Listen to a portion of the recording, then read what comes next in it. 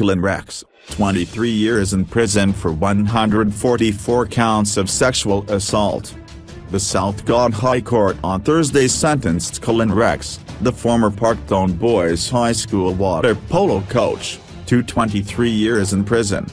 Rex, 23, was in September found guilty on 144 counts of sexual assault and 14 of assault.